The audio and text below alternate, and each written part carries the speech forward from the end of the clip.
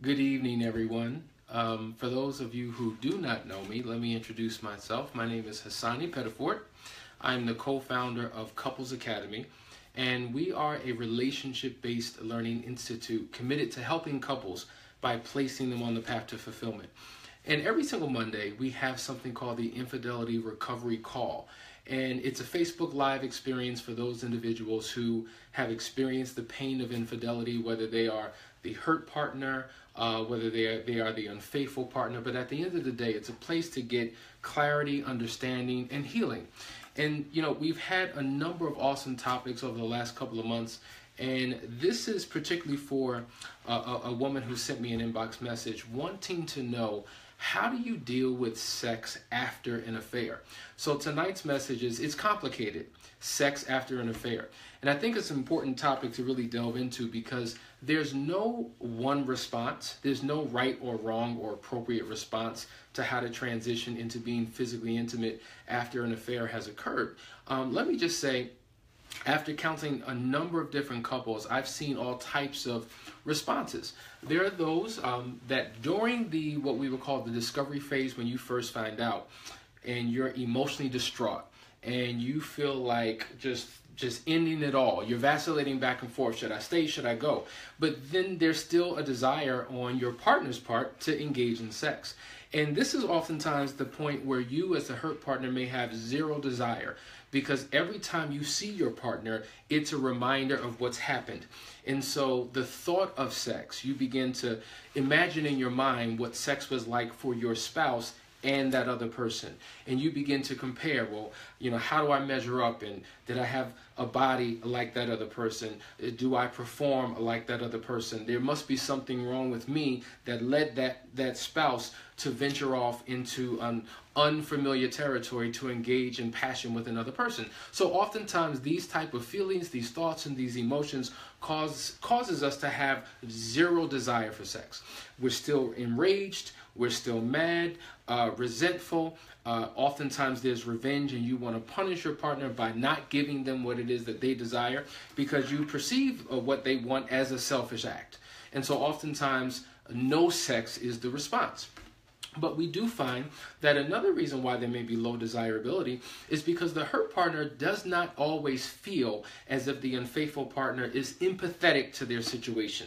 Like there's no remorse, there's no compassion, you know, they're ready to move on. We're still struggling with what it is that we're going through, but yet they want sex. And so they feel used, they feel abused, they feel like the only reason why you want me is to be physical, but that you don't want me for me. And so the only time that you come knocking on my door or tapping my shoulder is to engage in sex. And so for the hurt partner, oftentimes it feels like what we would call a prostitute-John relationship. I'm just offering up my body, it being used as a vessel or a conduit for your particular pleasure. And that is not desirable. It is not ideal for the hurt partner. And so therefore there is no sex. But I have also seen situations where the level of passion and intensity with a couple skyrockets. So for instance, if they had an average or basic sexual life within the realm of their marriage, now it's just full blast. And they're engaging in more sex than they've ever had, is more passionate than it's ever been. And oftentimes from the outside looking in, that may be perceived as a good thing. But ultimately there are reasons and motives and intent even behind that. For instance, if I'm the hurt partner and I have been cheated on, the reason why I may want to have all types of sex, number one, may be to claim territory. So I've lost you once, I'm not going to lose you again, so I'm going to ensure that you go nowhere. And I'm going to rip and pull every sliver of temptation and desire away from you for anyone else. So I'm going to overcompensate and give you all of me every waking moment, every minute of the day, on a daily basis, because that is what I feel I need to do to solve or fix the problem. Another thing that may be going on is, you know what? Feelings of insecurity and inadequacy. So if I feel less than, because oftentimes when a person is cheated on, they feel like they're not enough. that there must be something more out there, whether he or she is more attractive than me, whether they have a better personality than me, whether there's some emotional connection that we just don't have. And so what we attempt to do is overcompensate for that. So I'm going to be all that you need me to be. What is it that you want? What is it that you need? And so we're trying to hold on to something for dear life. And so if that means more sex, fine, I'll do it. But a lot of it stems from one's low self-esteem, low value that they place upon themselves because of the crisis that they're experiencing with this particular affair.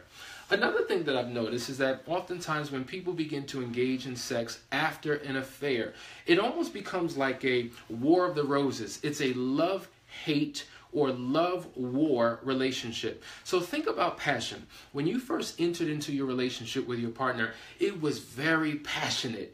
You were physically attracted to each other. You couldn't keep each other's hands off one another, very passionate. But oftentimes when you're in the midst of crisis within your relationship and you're fussing and you're fighting and you're arguing and you're just yelling and screaming, that's also passion, right? And so oftentimes after the affair has occurred and you're entering back into a sexual experience, you have two sides of the same coin. The coin is passion, but you go from a physically intimate sexual passion where you're pulling each other's clothes off to anger and rage and frustration and animosity, mistrust, and just plain hatred. We've seen this before. So while they're in the bed, the intensity manifests in one way. When they're outside of the bed or the bedroom, that same intensity manifests in another way. There's nothing healthy about either one of those, because what you're doing is you're redirecting emotions and not filtering them through a proper process. And that's oftentimes what we see. And so the question is, how do we effectively and in a healthy way transition when there has been pain, hurt, and an affair that has occurred within the marriage? Well, I would say rather than rushing into anything, rather than trying to fix the situation, it's a slow process. You have to understand that you are on the road to recovery. Now think about a superhighway. You generally have 4 to 6 lanes. You have the left lane, which is the fast lane. You have the right lane, which is the slow lane. Oftentimes, certain partners within the realm of a relationship are in that right lane and they're going tremendously slow. Now, on a highway, think about it. You have to travel at a certain speed to avoid an accident, to avoid chaos. But if you go too slow, you actually can cause a pileup. However, if you're going too fast because you just want to get past this and you just want to move forward in your relationship, you can be reckless and careless and also cause an accident. So there is a healthy process or speed or rate that a couple should go in. The challenge is this: you can't legislate for your partner how fast or slow they should be going. That's the challenge. And so the unfaithful partner has to be mindful that that hurt partner's journey is their journey. Now, I do believe you can get stuck in being stuck, meaning you're so stuck in what's happened, you're just not moving forward at all. Well, that means that there are unresolved issues, there are emotions that haven't been properly filtered, and so therefore you can't move forward. So one partner is literally a mile ahead, you're still behind, you're moving at different paces, or you're going in opposite directions. You're not even on the same side of the highway. One's going north, one's going south. There's a scripture that says, can two walk together unless they be in agreement? And in the midst of crisis and in the midst of this conflict and trying to figure out, do I even want to restore this relationship, we're going in two different directions. And the further we are from one another, it almost seems like, the future of our relationship remains bleak. But it's important that you remain on the same path. And so it is the responsibility of the unfaithful partner to be the builder of the relationship and to do anything and everything that is possible, right? To comfort, to be empathetic, to be compassionate with that hurt partner. Now, there's a transition at some point that even the hurt partner has to go through. What's that transition? See, initially, it's a blame game. So the hurt partner is pointing the finger at the unfaithful partner and blaming them for everything that happened. But when you understand that the affair is one issue, but there may have been vulnerabilities or weaknesses within the relationship that led to the affair, and the hurt partner begins to recognize what other contributing factors may have contributed to that particular affair, it goes from being your affair to our affair. It becomes our affair story and how we are going to make it out. But that requires a whole lot of conversation. It requires a whole lot of compassion and empathy on both parts. And that's what's needed in order to properly transition. So when we're talking about sex, right, it's important that you realize it's more than just a physical act where two people come together and cause release. Now, when we're talking about sex, we know sex has 4 purposes. Purpose number 1 is what we will call procreation. That's when you actually have children. The second purpose of sex would be communication. The third purpose of sex is recreation. We just want to have a great time. The fourth purpose of sex is release.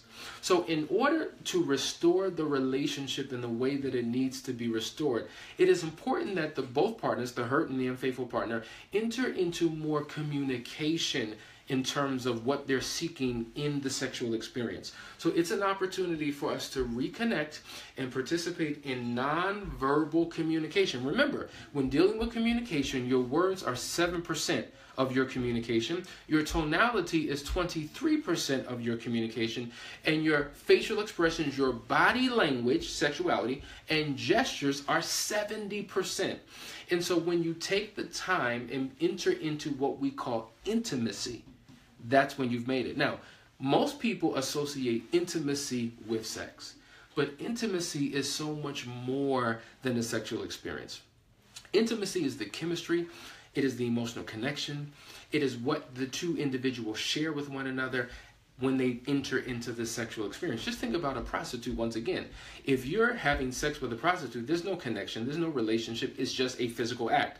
You both perform a duty and you go your separate ways. But when you're in a marital covenant with your partner, intimacy has to be a major part of the experience, because I always quote T.D. Jakes. It was a phenomenal quote. He said that sexuality without intimacy feels like rape. And oftentimes the hurt partner typically feels raped, if you will, because it's void of the emotional connection. It's void of intimacy. And so intimacy, we're talking about emotional intimacy. We're talking about spiritual intimacy. We're talking about intellectual intimacy. So in essence, it's who you are outside the bedroom that contributes to what takes place within the bedroom. Let me just say, when dealing with how to engage in a healthy sexual life after an affair, it is important that conversations are had between the hurt partner and the unfaithful partner. And you can't force or race or rush someone to a place that they're not ready for. So really, it's going beyond the surface conversations about the sex and getting to the inner core of it all. Like, what is the apprehension? You know, what can be done, not for the purpose of, let me just be goal-oriented or task-oriented, let me do this in order to get the sex that I want, but what can we do collectively as a couple to get to a healthier place so that you are just as desirous for the sexual experience as I? Or if we're dealing with the type of couple where it's sex every single night, and you know, now the unfaithful partner feels like, oh my God, like, is this ever going to end? It's just too much. I can't take this anymore. It's important for you to have conversations to find out what the root cause of that is. Because if it's based upon an insecurity, an inadequacy, or a fear, sex is not going to solve that problem. It's not. It's almost like putting a Band-Aid on a gashing wound that's bleeding profusely. It requires surgery. It requires stitches. It requires something else. And so if you're using sex as a form to medicate a problem, it's not ever going to solve that problem. And we know that oftentimes people have used sex as a tool of manipulation, a tool of control. And so I think that when you take that type of mentality into the bedroom in your marriage, it can only lead to problems ultimately. So ultimately what I'm saying is, in order for you to transition and be healthy in this particular space, you're going to have to enter into open and honest communication. You're going to have to transition from having surface level conversations to entering into what we call intimate conversations. Now, there's a phenomenal book entitled The 7 Levels of Intimacy. One of the best books that you could ever read on how to really develop intimacy. And it talks about how most couples never really get past the 3rd level. Without going into detail, one of the first levels of what we would call intellectual intimacy is cliche conversations. So imagine you're pumping gas at a gas station, you're in the supermarket and standing in line, someone's in front of you, someone's to the side of you, you make eye contact, hey, how you doing? Oh, I'm doing great. Nice weather out here, isn't it? Oh yeah, the weather's great. Cliche conversations. You don't really care about the weather. You don't care about asking a person how they're really doing. It's just something that's nice and polite that you say. And oftentimes in our relationships, we have cliche conversations where all we're talking about are the bills, all we're talking about are the kids, all we're talking about is work, surface stuff, safe stuff. I think ultimately that's where it is. When you're entering into intimacy, you're dealing with a vulnerable atmosphere because I have to open up and share my thoughts, my feelings, my emotions, my fears, my frustrations, and oftentimes that can be very vulnerable if I don't know where it's going to wind up. So if I take the chance and open up, but I'm rejected, or I'm condemned, or I'm shut down, it really keeps me from wanting to enter into that space again. And so that's why I say we kind of have to tread lightly and take one step at a time, not racing through the process, but slowly but surely testing out our partner, testing things out to see what actually works. And when you enter into a safe and secure zone within the realm of your relationship, all of a sudden things begin to change, and the sex, which was once a tool, the sex, which was once something that was used out of insecurity or fear or as a matter of control or a matter of locking someone down, now becomes a mutually beneficial experience that both partners enjoy. So sex is one of those things that we love to do but do not like to talk about. And so that is why, Danielle and I wrote something called Pillow Talk, 50 Questions of Extraordinary Sex. I can't tell you how important it is. Now, even if there's never been an affair, usually when dealing with sexuality, it's one of those tricky issues that we're not comfortable talking about because, we grew up in an environment where we were always almost like put off about the conversation. Think about it. We've been dishonest about sexuality from a child because when a parent talks to a child about sex, you see how uncomfortable that is? When a parent is asking the child, so do you have feelings for a boy or have you been intimate with a girl? We kind of are misleading, right? We're deceitful, we're dishonest. Now, when you've been practicing that as a child all of your life, you grow up into the age of your maturation doing the same thing. So now when you enter into an adult relationship, it's just as nerve-wracking, you're just as uncomfortable because you've created a habitual habit of doing that again and again and again. And so you've got to get to the point where you are free and open and transparent. We don't mind being physically naked in front of our partner, but we have a major problem being emotionally and intellectually naked. And so that's why it's important that you have to really pace this thing out to the point where both of you are comfortable. And when you begin to do that, all of a sudden things change. So communication is essential in every aspect of a relationship. That's correct, Sheila. It's absolutely critical. And when you begin to do that, all of a sudden things begin to change. So without belaboring the point, if I could leave you with one final thought, if you want to have a healthy, mutually beneficial sexual experience after an affair has occurred, it is critically important that you seek professional help to guide you through a process, because oftentimes our good intentions don't always work out. You've heard the expression that the road to hell is paved with good intentions. And so you have the right heart, you have the right motive, but maybe the way in which you do what you do, the methodology isn't working. And there needs to be course corrections. So if professional help means buying a book on how to recover, if it means going to a intensive where you're getting deep dive help, if it means going to a professional counselor that can guide you through a process, whatever you need to do, you need to do it. Insanity is doing the same thing, but expecting different results. And even when things are good, because there will be a season where things begin to turn around, and it seems as like, wow, we're out of the weeds, we're good now, we can coast. understand that in your marriage, you go through seasons, right? There are seasons when things are phenomenal. And then there are seasons when it feels like, oh my God, my world is just falling apart all around me. Think about the 4 seasons in life. You have winter, summer, spring, and fall. Winter represents death. Fall represents things dying. But spring represents the rebirth of something. Summer, it represents life. And so even within the realm of your relationship, you're going to have seasons of fall and winter. And while you're in your season of fall and winter, you want to be spring and summer minded. Because if you're spring and summer minded, it will shrink and shorten the negative season and help you transition into the positive season. But when you're in your spring and when you're in your summer, you want to embrace it. Don't start thinking about the future. Uh-oh, fall is coming, winter's coming. No, embrace your moment, because marriage is nothing more than moments. Now, if you're having a wonderful, wonderful moment, you can extend that moment into 2 and 3 and 4 moments. So now you're creating moments back to back of bliss. But when you are in agony, if you meditate on it, though, so much so, you can extend that moment of agony, and now you enter into a season of agony. That's not what you want. So ultimately what I'm saying is, seek professional help, and that's what Couples Academy is all about.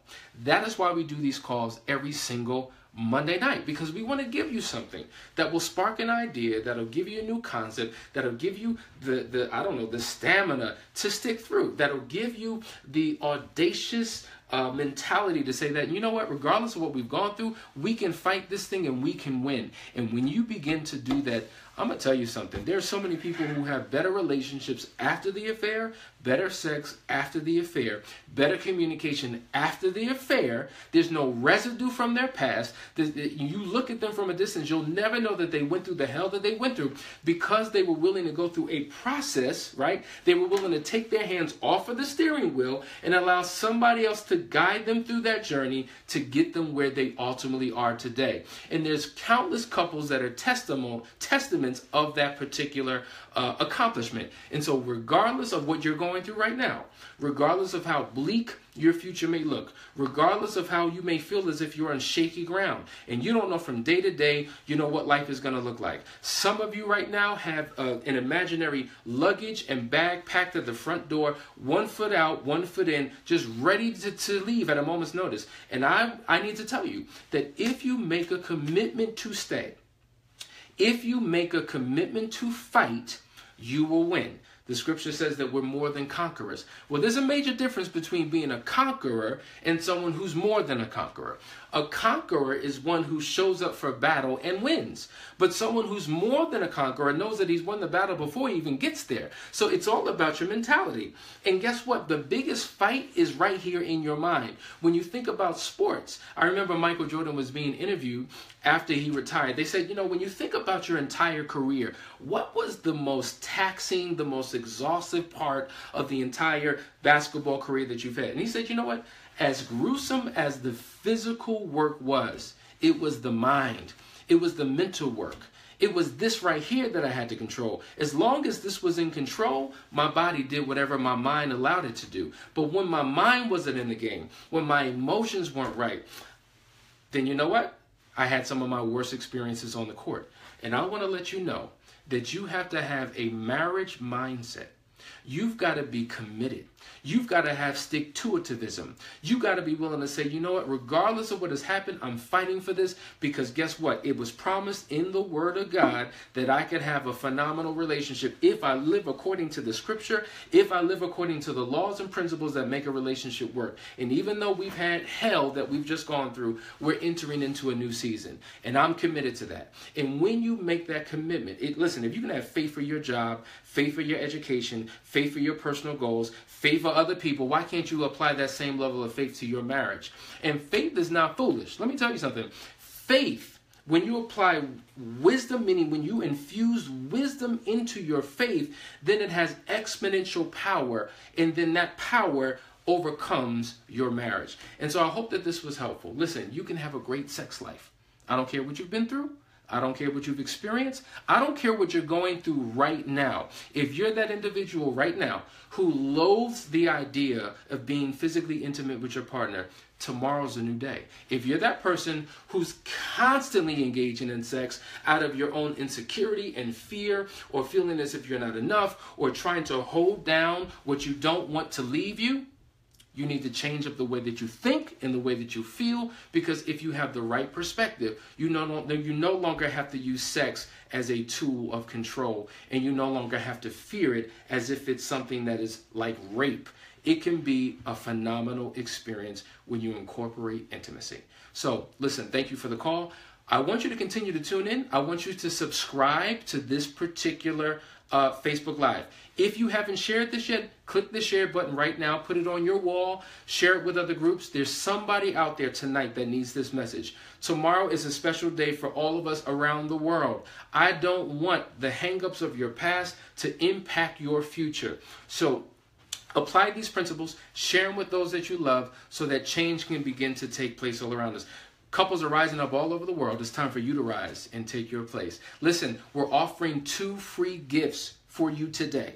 We have a book called 101 Ways to Love My Wife, 101 Ways to Love My Husband. If you want those free books, all you need to do is go to the Audacity of Marriage group online on Facebook, right? Join, and they're waiting for you on the inside of that group. Just click the file button and they will be right there available for you. And if you apply the techniques that are spelled out in that group, it's not just about a day that you celebrate once a year, but it's about incorporating love into every single day of your life, of your marriage, so that bliss becomes the ultimate atmosphere of your relationship. Love you guys. See you next week.